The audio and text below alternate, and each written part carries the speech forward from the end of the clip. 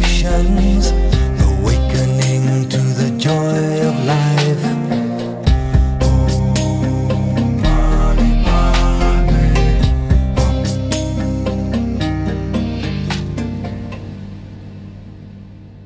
Hi everyone, welcome to the Awakening podcast. And today I would love to introduce you my very special guest, Dr. Paul Hubbert.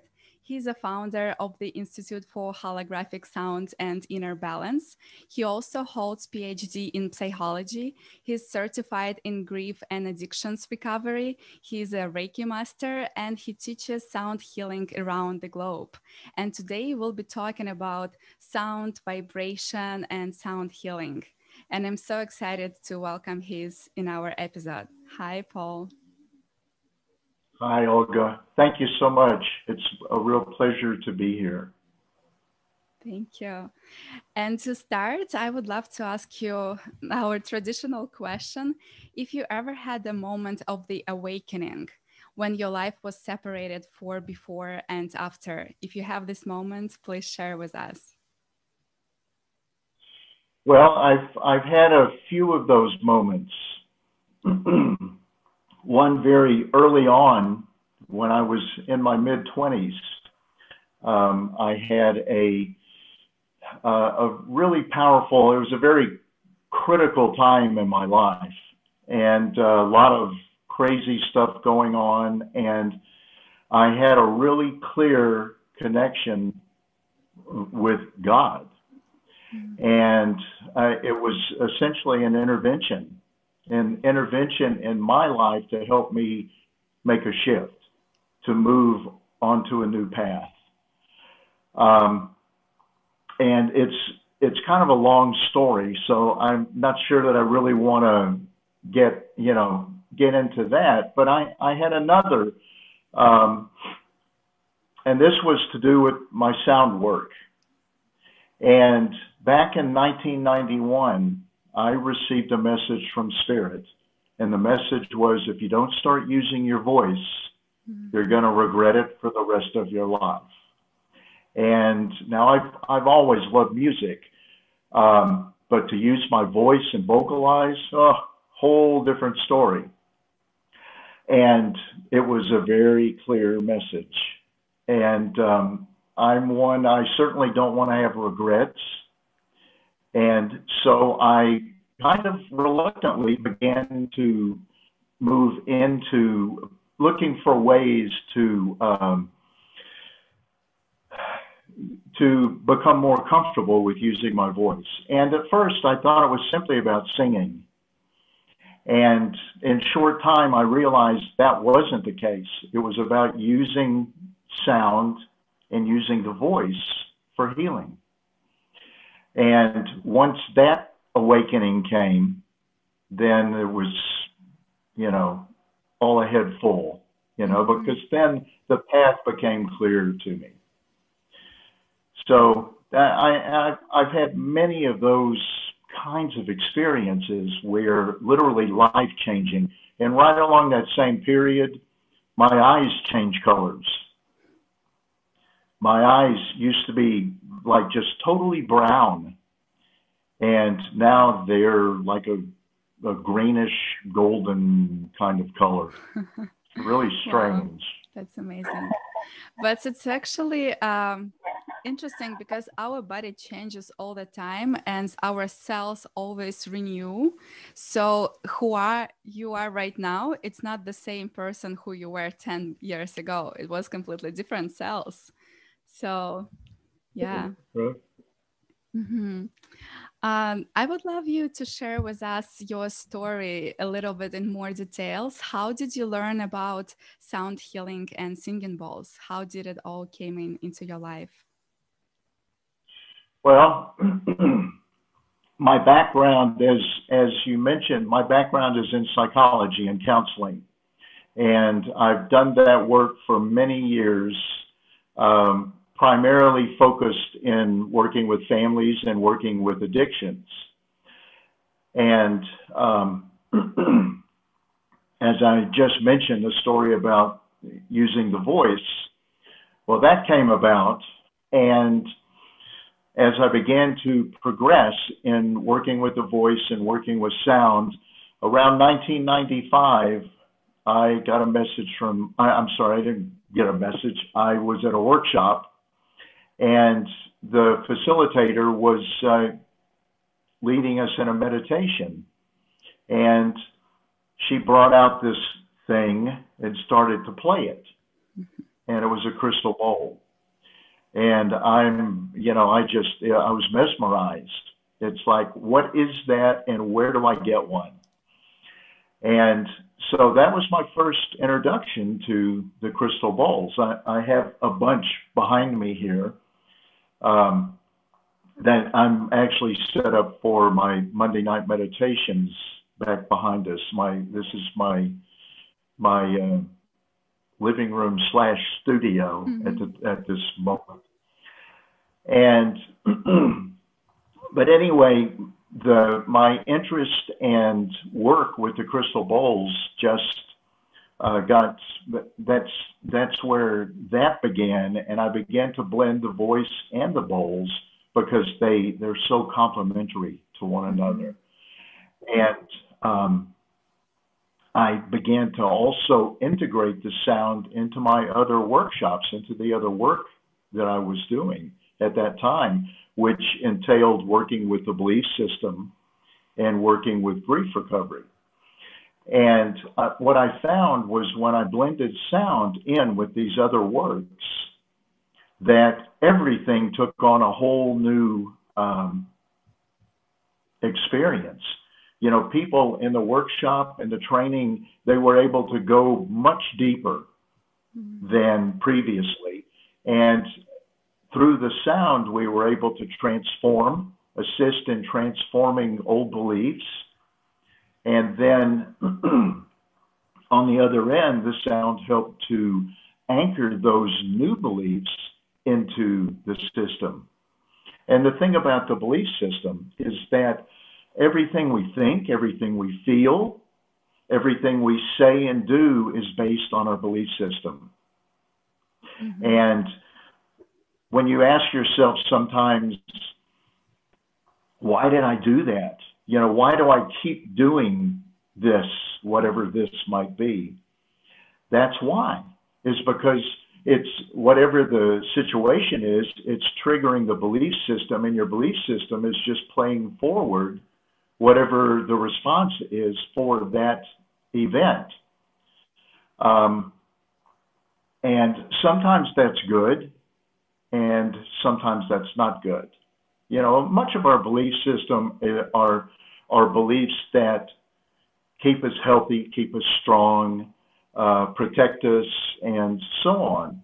And then there are many that, particularly when we get into adulthood, that really sabotage us. That maybe at one time in our lives, they were advantageous and they helped to protect us. But then as we got older, they begin to work against us. And that's the thing about the belief system. And that particular work that I do is about going in and helping a person to shift those beliefs that no longer serve us, that in some cases may never have served us, and at least at this point may no longer serve us. And so as I work with someone in that way, and then also blend in the sound work, there are no limits to what we can do, you know, to what we can transform. And when it comes to illnesses that we may have, the belief system also ties into that. And the way it ties in is we have areas within our bodies physically that are sometimes weaker than other areas. And that's where the disease focuses on, or illnesses focus on. They go into those areas that are, and it's really kind of logical. You know, they go into the areas that are easiest to get into. And those weaknesses tie into our emotions which tie into our belief system. Mm. And so if we can shift beliefs that create those emotions or hurtful emotions that that can cause those weaknesses in the system, then we can help to circumvent illness. And we can also not only circumvent illness, but help to heal illnesses or things that are going on with the body already. Mm-hmm. So that's the type of work that I do and that I bring out, and along with the holographic sound healing work. In 1999, I started taking groups to Egypt. And I took my first group in 1999, and have pretty much every year since. I've taken groups over. But in '99, when I returned back, I was invited to go up to Canada to do a workshop. And so Canada happens to be a place that was a very consciousness altering experience for me, because I've done many workshops in Canada over the years. And this first one, the woman who invited me to come up and do a workshop asked me I was doing a belief system workshop, and she said, can you add an extra day to the training and do something with the Hathors? And the Hathors are fifth dimensional and upward beings, and they're recognized and known as masters of sound and love. They had a very strong prominence in Egypt, hence my connection to Egypt. And so they in themselves are a story, you know. Very loving beings, very much they're very angelic in their nature, and they work with the angels. And so I checked in with my guides, and this was back in '99. I said, what am I supposed to do? And all I had to do was ask, and they just began to download all this information for me. And the downloading continued, still is continuing, but there was a bulk of it that came across over the next couple of years. But in that very beginning, when I began to get that information, it was very fast that the information was coming. It was coming in dreams and meditation. It was coming, I could be sitting at the computer working, and then all of a sudden they'd come through with some new piece of information. And this all was the beginning and the basis for holographic sound healing, which is the name that they gave me to apply to the work, is holographic sound healing. And the thing about holographic sound is that it's working with sound multidimensionally. So it's literally through sacred geometry, we open the sound up into its multidimensional form. And when we do that, we're able to hit every level of consciousness as we're working with another person, with a client, with a group, you name it. And hence the power of holographic sound. And for so many years, we've used sound linearly, more so on a linear basis, with very rare exceptions, with some exceptions, but very rare. And in '99, we actually reached a level in our consciousness as humanity where our vibration has been rising. And it hit a pivotal point where we were once again able to bring through and hold the energy and hold the vibration for holographic sound, because we lost it back in the early days of Egypt. We lost that vibration because our vibration had been dropping over many years, from Atlantean times on into our current history type times. And our vibration had been moving from a matriarchal more into a patriarchal energy. And that's not about gender. It's simply about the pendulum of energy swinging from one side to the next. And then we went through the dark ages that we're familiar with, and very dark times. And that was pretty much, I would say, probably our low point is during the dark ages. And then things began to slowly rise again. And again, rising to the point of back in 99, it was a pivotal time. And we finally reached a point to where we were able again to hold the vibration, to hold the energy for the multidimensional sound and to open it up into its holographic nature. So that information, it was time, and it began to flow. And there are other things that occurred when that happened. For instance, our vibration rising, our chakras actually began to shift in color. And the color is simply resonant with the vibration. The vibration is actually what shifted. The color is just emanated from the vibration.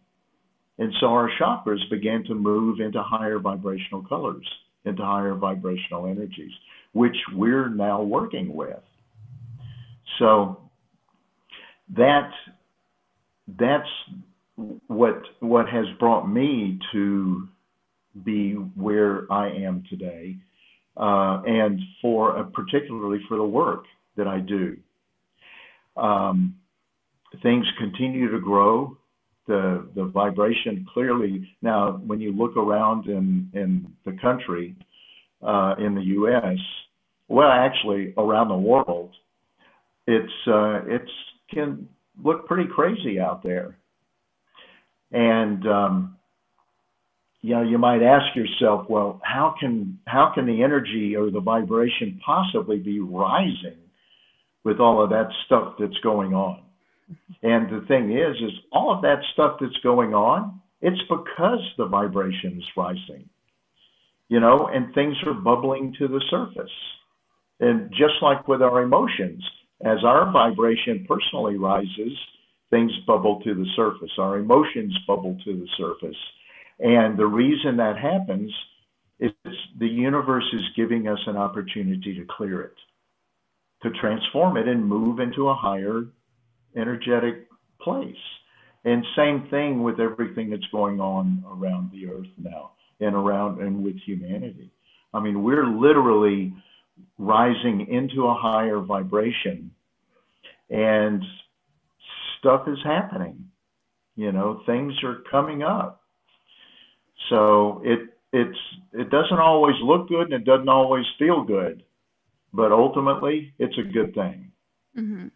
And what is vibration? What is vibration of our body and how it interacts with vibration of outside world? Well, as above, so below. We simply, we're one. We're one with one another. We're one with the universe. We're one with the earth. May not always seem, in fact, often it doesn't seem like that, but we are. And as our vibration shifts, the earth mirrors our vibration. And as the earth's vibration shifts, we mirror the earth's vibration. And so we directly affect one another, humanity and earth. So, yeah, that's big connection. Mm-hmm. And how can sound healing help to raise our vibration? And what is that specifically? What does it do to our body? Because I've heard that our body, each of our organ create a noise and vibration, and we have different vibration. And when we hear this magical singing bowls, it kind of like restart our entire body. And if we have any disharmony or what's called disease, it puts everything in balance and more harmonic, so it helps healing that. Is that a right perception, or is there anything bigger than that? Well, you pretty much said it. Our bodies, everything within our bodies has a sound vibration, a resonance to it. We're like a symphony of sounds. And a symphony, many vibrations within the physical body. And those are beyond our physical hearing capability, but nonetheless, there is a sound vibration, not only vibration, but a sound that emanates from all parts of the body. Like with animals, with a dog, for instance, they're able to hear sounds, hear frequencies higher than we're able to hear. And so those vibrations are going on. We just don't always hear them. And how that relates to ourselves physically, or our health, is that when we're not feeling well, in simple terms, our body is vibrating out of tune. It's out of harmony. Mm-hmm. And so with focused intent and with the sound vibration, the focused sound vibration, we can literally go in and shift the energy and help the body rebalance itself, help the body tune itself back up into our harmonious place.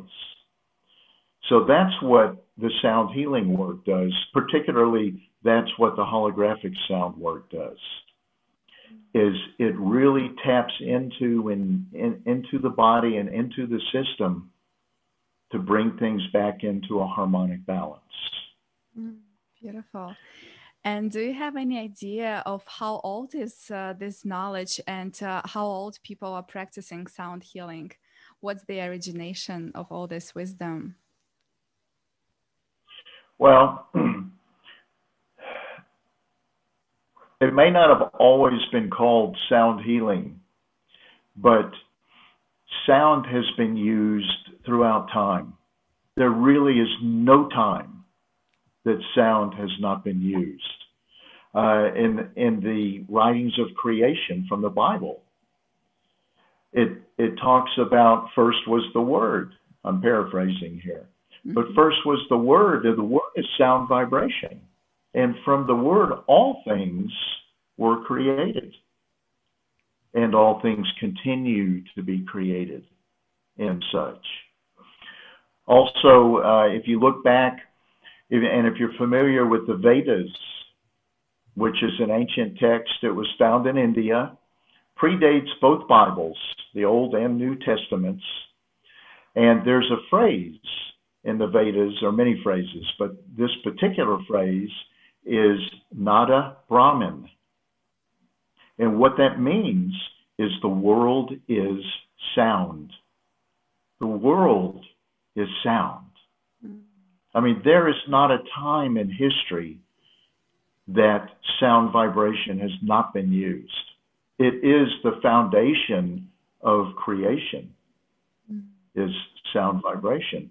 If you look at our indigenous cultures around the world, they all use sound for various movements, rites of passage, from birth to healing, in whether it be with children, adults, whatever, using sound also for rites of passage, moving from childhood into adulthood. There's ritual, there's sound vibration that's used to help perpetuate that transformation. And then also on the other end with death. Mm-hmm. And the sound vibration is used, or the sound is used in those different experiences and times and events.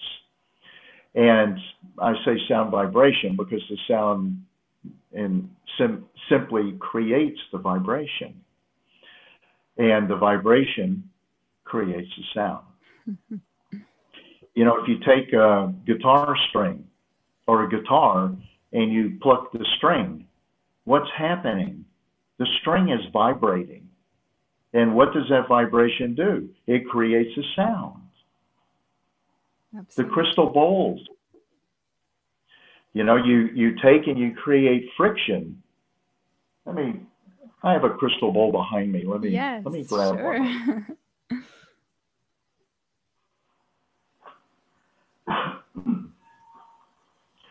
So here's a crystal bowl. And if you take and create friction,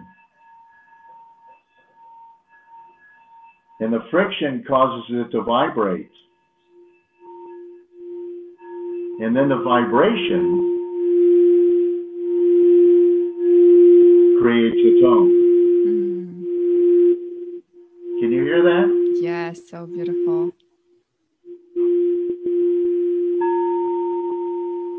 And it's so perfect. So beautiful. Yeah, they're amazing instruments, amazing Yes. tools for helping in transformation. Mm-hmm. So sound has been around way beyond our written history. Mm-hmm. Sound has been used back in times of Atlantis, back into Lemuria. Every era where we have any kind of knowledgeable connection, sound has been a part of it. Mm-hmm. It's like you can't have creation without sound. Yes. Yogis also believe that our universe started from Big Bang and it created universal sound Om, and that was the origination of all creation. Well, that's one story. That's one piece of our history. And I believe that it actually goes beyond the Big Bang. The Big Bang, I believe, plays a part in how our Earth evolved, and then hence we came about. But at the same time, I believe that it was going on before then as well. Makes sense. That's just, you know, that's just the starting point that we're able to have some connection with. Yes, absolutely. And how does it relate it to our DNA? I know you on our course, you were talking about DNA research by Dr. Sumu Ochna. And do you know any other researches about this correlation, like a scientific articles or studies? About how our DNA connects with sound? Yes, and sound healing. I don't know of other studies that have been done. I know they're out there. I don't know what they are. But the sound vibration or the sound can definitely stimulate the DNA and stimulate the DNA into a higher vibration or into a what's the word? Enlivening more strands of our DNA. Mm-hmm. And the sound vibration used, again, with intention and the specific sounds, the specific frequencies that one creates can enliven the DNA and enliven more strands than what we normally are accustomed to. Mm-hmm. Yes, that's beautiful. And how does different singing bowls are related to our different chakras? Is there any correlation in between them? And the sound vibration? Yes. Well, loosely, the chakras in a manner follow what we call the C scale. So root chakra connects with the note, the tone C. The second chakra with D, third chakra E, F for the heart chakra, which is the fourth chakra, fifth chakra throat, G, then A in the third eye, and B in the crown. And again, I say that loosely because there are those that walk among us that does not connect particularly with them. You know, that there are different tones that resonate with parts of their body. So I would say most of us will have a connection to the tones in that way, as the C scale, as it moves up the chakras, up to 7 chakras. But it's not totally consistent. Mm-hmm. There are some that have a completely different resonance. Yeah, because there is different systems of notes in different cultures, and in India there is a certain type of note structure when there is over 13 different notes, and there is like tones and undertones, and it's hard to find this connection if you consider different structures of music. Well,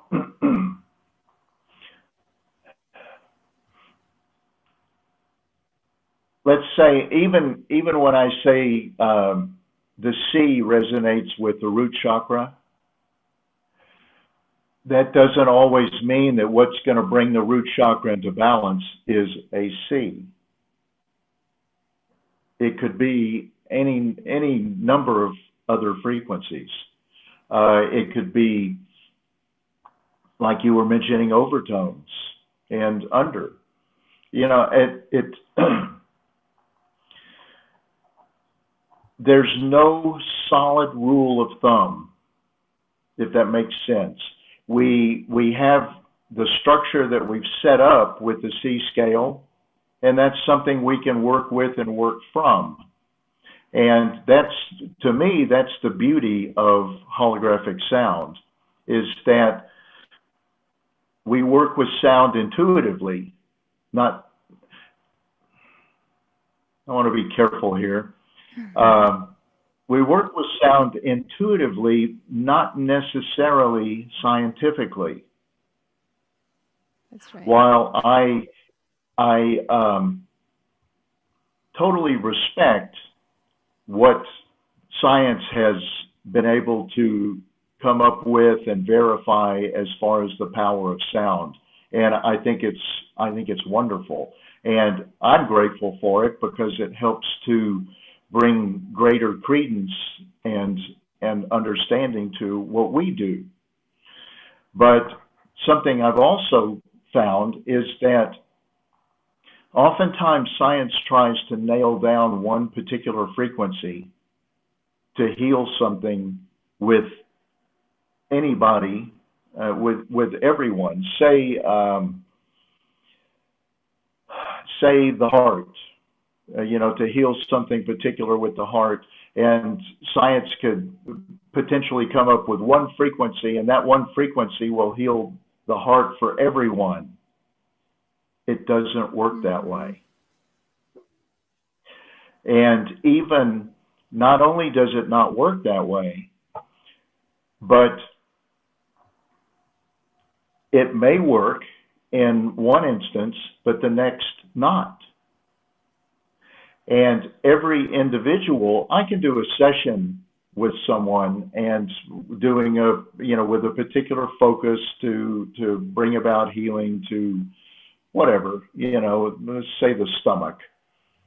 And so one day I'll do a session with them, and certain frequencies, certain tones will come through. A few days later, they'll come up come in or a week later, they'll come in for a second session. The frequencies and sound vibration needed at that second time is likely completely different than the first. Mm-hmm. Why? Because the person has changed. Mm-hmm. The person's vibration has shifted from the first experience to the second. Things aren't the same anymore. So therefore, now the frequencies that are needed or helpful to bring in a higher, even higher state of balance are different than they were the first time. So we're shifting and changing all the time.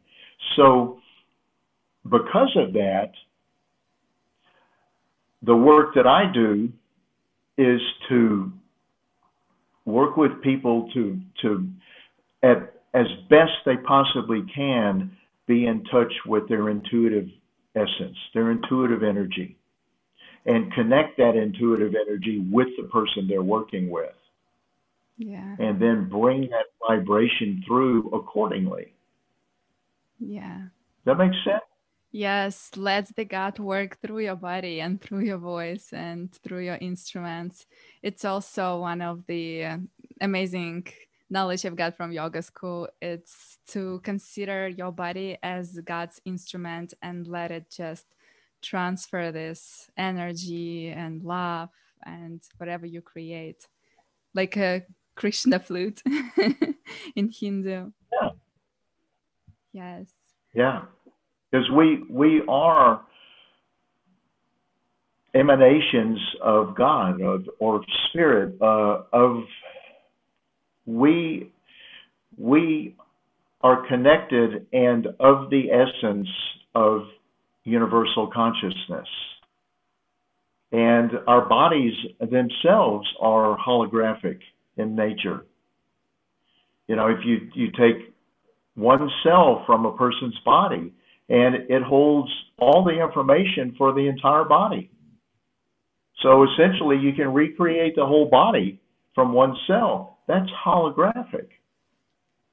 Mm-hmm. Again, as above, so below. And the thing is literally the universe is created in the same way. Yeah. We humans walking around, we're like cells of the universe. And as we all come together, we hold the information for the entire creation. Mm-hmm. And as we all come together, we create a body that we call the universe. It's all holographic. Yes. Tell us more about holographics and sacred geometry and what is flower of life? How do you use it also in your meditations and sound healing? Well, the flower of life is a geometric design. It's two-dimensionally, it's a circle. Well, it appears like a circle. It's actually many, many circles that are intersecting one another. And those intersecting points of two circles, that's called the Vesica Pisces. And the Vesica Pisces, that's the energy of creation. And as these circles intersect, each one creating a Vesica Pisces, and as you go around continuing to intersect these circles, you create what's known as the flower of life. Geometrically speaking, the flower of life is said to hold all information for creation from a geometric standpoint. All information. And people will look at the two-dimensional view of the flower of life and, well, okay. But the thing is, really, it's when you take it and expand it out three-dimensionally. That's what holds information for all creation, is that three-dimensional version of the flower of life. You'll find that all solid platonic forms, platonic solids will fit within the flower of life. For instance, what I'm talking about, the cube fits perfectly in the flower of life sphere. The star tetrahedron, which a lot of people sometimes, they'll refer to the star tetrahedron as a Merkabah. Well, the star tetrahedron is not a Merkabah. The star tetrahedron is a geometric form. It happens to be one of the forms that is used, that some use as a Merkabah or light body field. But in itself, it's simply a geometric design. It happens to be a very significant one, as well as the octahedron. The octahedron is found also within that flower of life sphere. And the dodecahedron, the icosahedron, everything is found within that sphere and connects perfectly within the sphere. And so in our work, and I don't want to go too deep into this, but in our work, we utilize that spherical energy, that what I refer to as sacred geometric design.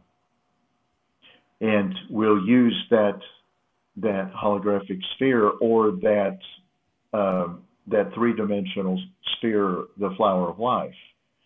And through that, we're able to, there's a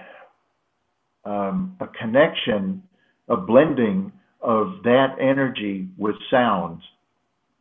And when that happens, when that occurs, the energy is it's exponential. I mean, it just keeps expanding when the blend occurs between sound and between the flower of life sphere. And for those who would love to learn more about sacred geometry, which books would you recommend to start reading from? Was that one of the questions on my list? Yes.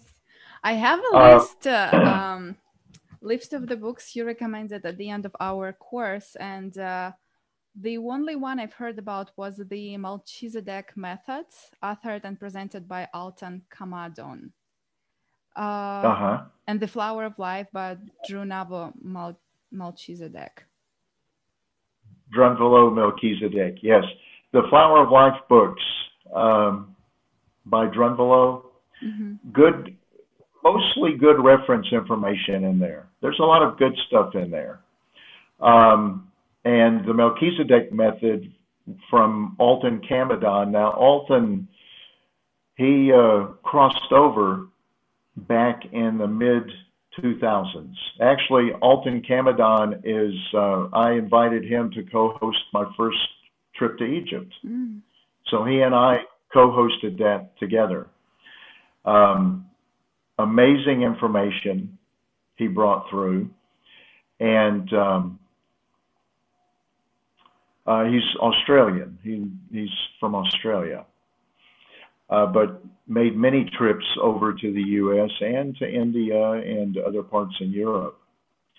And anyway, he's got good reference information, and Drunvalo as well has some really good reference information. Tom Kenyon has some extraordinary information about sound, the power of sound. Tom has done a tremendous amount of work in the sound healing arena. And whatever books that he's written, one being the Hathor material, has great information in it. And also Greg Braden. Greg Braden has done extraordinary work in blending sound, or blending, somewhat with sound, but blending science and spirituality together. Greg is a master at that. So those people in the books that they have come through with are highly recommended. those will keep you busy for a while. Thank you. Amazing. Welcome. And how would you suggest to choose singing bowls? Because once I completed my course, I've got those beautiful bowls, and lots of my friends started to ask me, how do you choose them? Where did you get them from? Um, what are materials that can be used? Because there is not only crystal balls, but only metal, but also metal balls, which made of 9 different metals. And there is a golden one, silver. Like, what's the difference between all of them? Well, the metal bowls are generally made from sometimes 9 different metals. Most you'll find more frequently 7 and 5 metals. If you're able to get a hold of an antique metal bowl, then you're more likely to find one that's made with the 9 metals. The ones that have been made that we wouldn't call antiques, they're great bowls, but they're generally 7 or 5 metals. And then there are some that are brass or just a single metal, and they're okay. You know, if I was going to do sound healing work, I would not go that direction, because it's just it's a good knockoff. You know, and it's definitely, if that's all you can get, hey, it beats not having anything, for sure. Now with the crystal bowls, there are several different types of bowls now. Originally, the crystal bowls, they were essentially pure quartz crystal. And whether you know it or not, the crystal bowls originated in the computer industry. Mm-hmm. In our day and time, they came from the computer industry, and they're still used in the computer industry, because all of the wafers that we create the silicon components from, those wafers are made, and the heating takes place inside a crystal bowl. And so originally they were used in that process, and then it was found that rather than just throwing them away or destroying them, that they made a tone. Wow. And so around the mid-'80s, they began to be incorporated in with sound healing work. Now, they have been in existence for a long, long time, and just in our day and time, they've surfaced through the computer industry. I've seen crystal bowls in Egypt that are ancient, that are, you know, beyond antique. Now, along with the crystal bowls, things that have begun to happen is blending other stones with the bowls. And what I call these are alchemical fusion bowls. And for instance, some I've got a couple behind me. I'm not sure if I can. I'll try and show them to you, but whether they'll show up very well or not is another story. But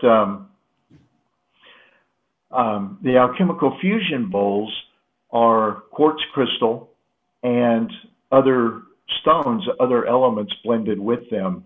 For instance, obsidian, using black obsidian and blending with the quartz crystal. And the obsidian carries its own unique energies, that particular stone.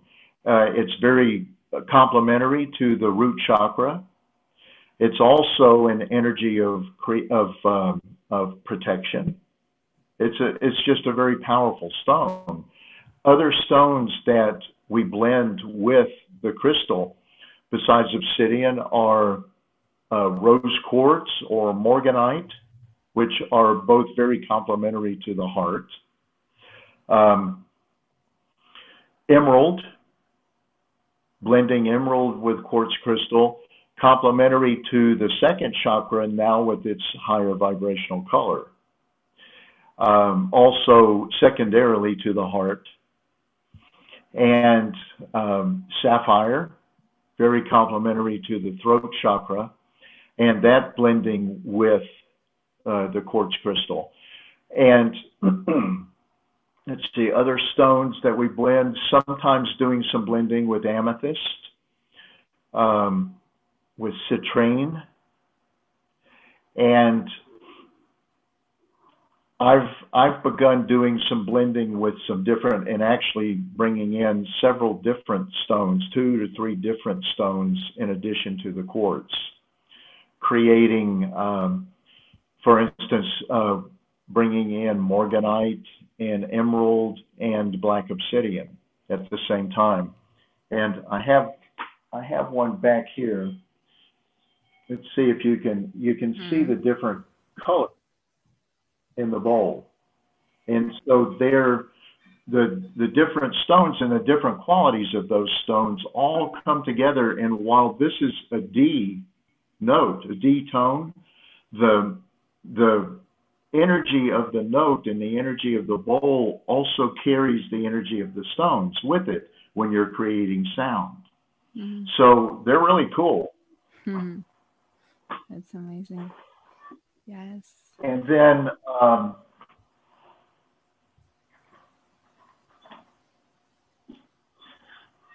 this is a black obsidian bowl, and they're awesome. Awesome. They look so beautiful. Wow. And we can find most of them on your website, right? You can. Here's a platinum bowl. This is platinum blended with quartz crystal. Mm-hmm. And then the gold one, which is 24 karat gold, that's the one that I played earlier. And that's gold and the quartz crystal blended. So there are several different types and blendings of stones with bowls. And each one carries its own unique quality about them. There's really no 2 bowls that are alike. Yes. You know, they're all different. While they might be the same note, they're different in how they present that note. Mm. And the different types also will present a different, like the gold and platinum bowls, they have a very unique sound to them. And as well as the alchemical fusion, they have a unique sound to them too, but it's different than the gold and the platinum.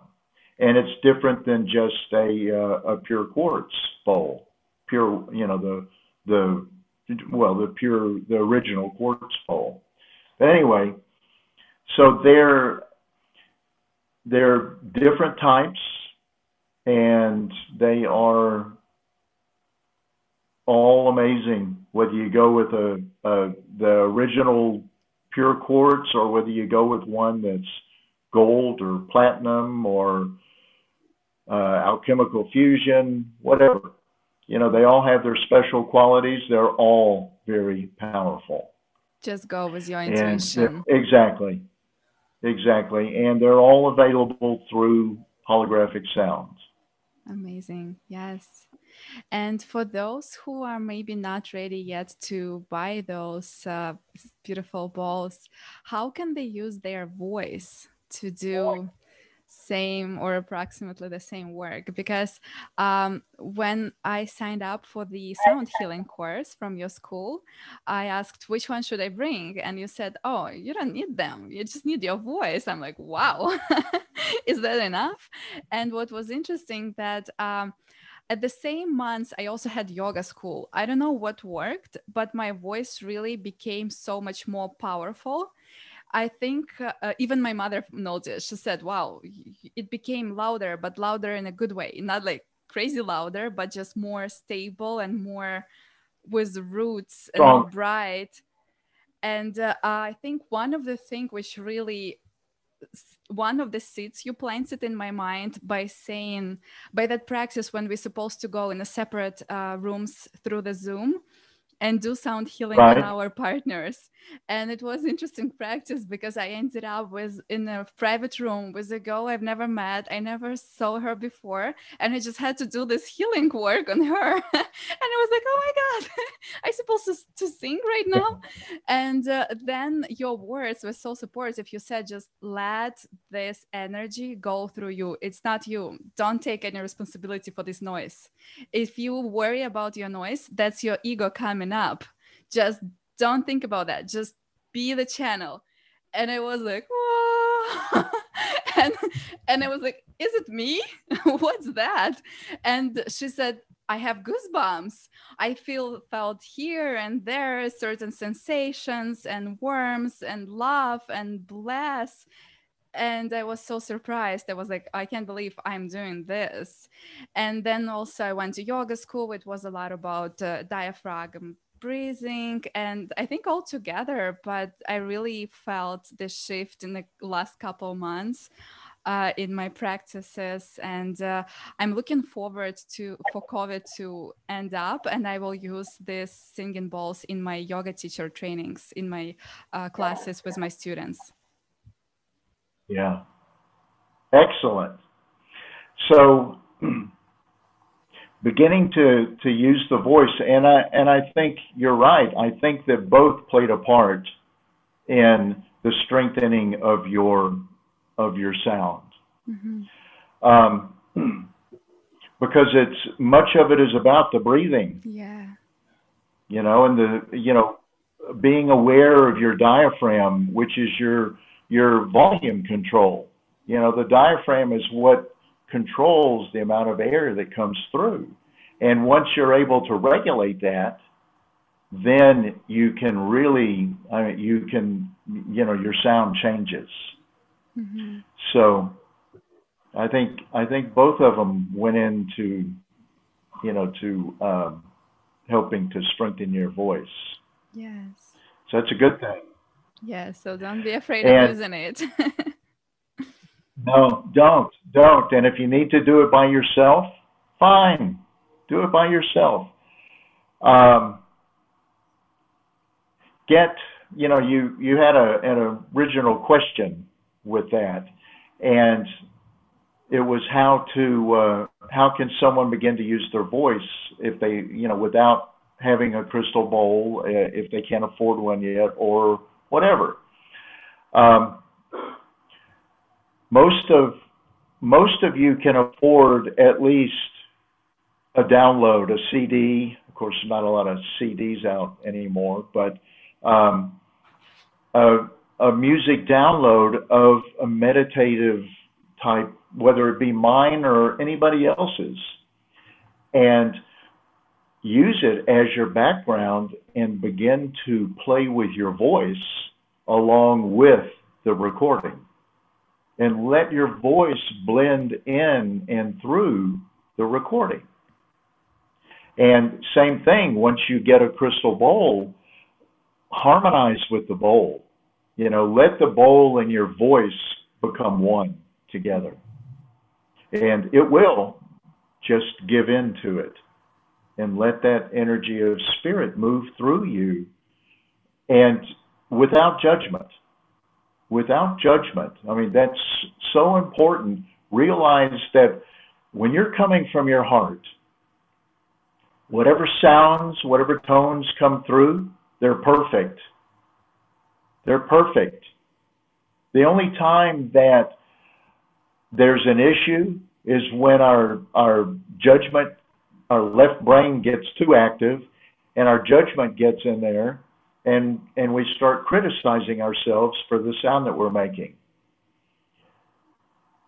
Even when you're working intuitively, sometimes sounds that come through may be not pretty. But the thing is, it's not always pretty sounds that do the healing. Mm-hmm. It's whatever vibration is created when you're working intuitively, whether it's a pretty tone or whether it's not. When you're coming from your heart and allowing that intuitive energy to move through, you can't go wrong. Absolutely. So whatever the sound is, just let it happen and be okay with it. I mean, when I do meditations, sometimes the sounds that come through, it's like if I was consciously thinking about it, I wouldn't do it because they sound too weird sometimes. So just put the ego aside, just talk to it, say thank you for sharing, and get on with your intuitive side and let that energy flow. So good, so inspiring. Thank you so much. And for our listeners, how can we find you on your website or in social media, and what materials and instruments are available there for us? Well, you can find me through holographicsound.com. That's HOLOGRAPHICSOUND.com.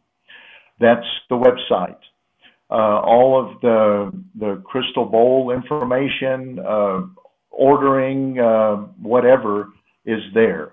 All the trainings that are coming up, and I've actually got several that are coming up now.